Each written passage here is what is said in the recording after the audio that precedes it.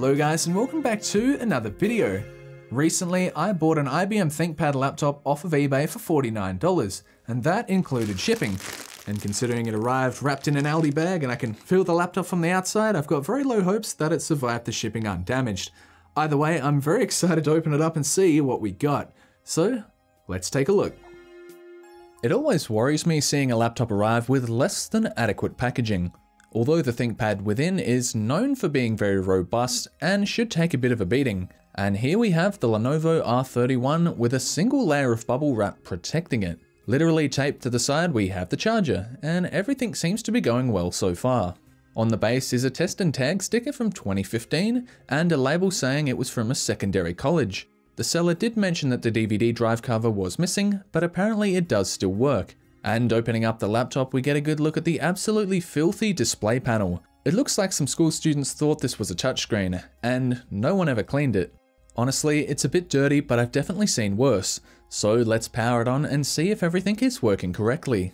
Pressing down the power button, the laptop springs into life, and shortly thereafter Windows 10 finally loads. And after looking in the settings, hang on, this isn't the processor the seller said this had. The seller listed it as having a 2.2 GHz T7500 Intel CPU. Instead, it's running a far weaker 1.8 GHz T7100. The seller also said the battery life wasn't great, but I didn't think that meant it didn't work at all. Long story short, I tried negotiating a partial refund, but eBay didn't even give me the option. The seller never replied, so I ended up chasing the money through PayPal. It turns out I'm not the first person the seller scammed in nearly the exact same way. They bought a very similar laptop and also got no response from the seller. You've got to love how I wasn't even eligible for eBay's money back guarantee, and that the seller was a con artist.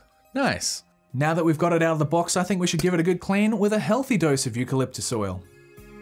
If I'd known this was going to come with an entry-level 1.8 GHz processor, I would have bought a CPU upgrade for this video. But I simply don't have the time now, so I'll have to see if I've got a compatible processor lying around in a drawer or something. And to get this large sticker off, I applied a small amount of sticker remover. After letting it soak in for a few minutes, it was fairly easy to peel off. And with a little help from some eucalyptus oil, the rest of the residue came right off. The screen, while dirty, doesn't appear to be damaged. I like that it has a matte surface that doesn't reflect much. It's a shame that it only has a resolution of 1280 by 800 though. As I always say, be sure to wipe down the keyboard and trackpad of any second-hand laptop you buy. You never know who or what has been touching the surface. A replacement battery can be bought online for about $40, which is nearly what I paid for the whole device. To get access to the RAM and processor, there are several screws on the base that need to be removed. And while we have the laptop flipped over, I removed the SATA 5400 RPM mechanical hard drive, which I will be replacing with an inexpensive solid-state drive.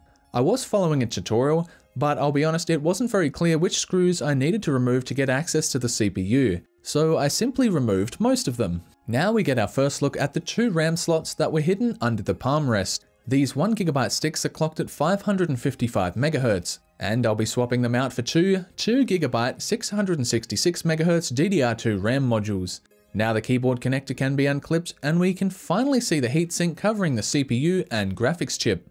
We are now very close, just a few more screws holding the top casing on, and after carefully moving the Wi-Fi antenna wires out of the way, I can flip the casing over. The heatsink and fan can now be removed. I'm very surprised to see there's next to no dust here.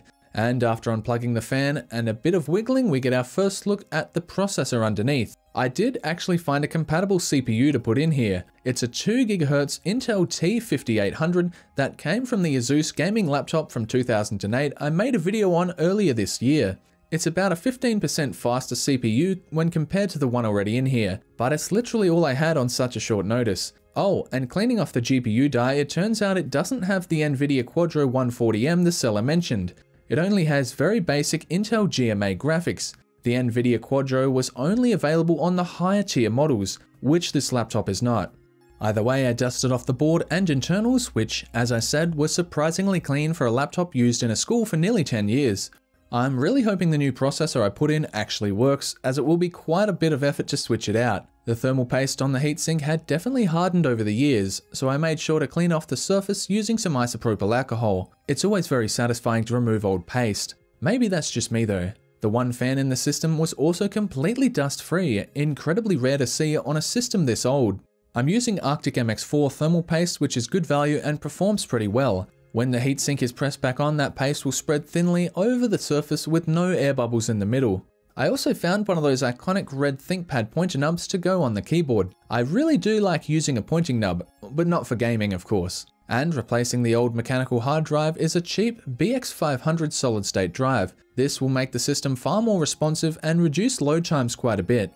With my fingers crossed, I was glad to see that the new processor was indeed working with this laptop. As for an operating system, I'm going to install Linux Mint, which should definitely be less resource intensive compared to Windows 10. And here we have the cleaned out and upgraded ThinkPad R61. The seller also forgot to mention that the BIOS was locked, so basically the whole laptop is now next to worthless if I was going to try and resell it. So let's try using this old Lenovo from 2008. First up, I tried connecting to my Minecraft server, which you can join yourself if you want. To get it even remotely playable, I had to lower the resolution to only 720 by 450. Even still, I was at best getting 20 frames per second. Running it at the native resolution was even worse. I really wish this had the Nvidia discrete graphics, as it would improve the frame rate quite a bit. Older games such as Half-Life do run alright on here though, and it's good to see that quite a few games on the distribution platform called Steam are compatible with Linux. Another game I frequently try on old laptops is Terraria. While it's a fairly simple game, it was also too much for this laptop to handle sadly.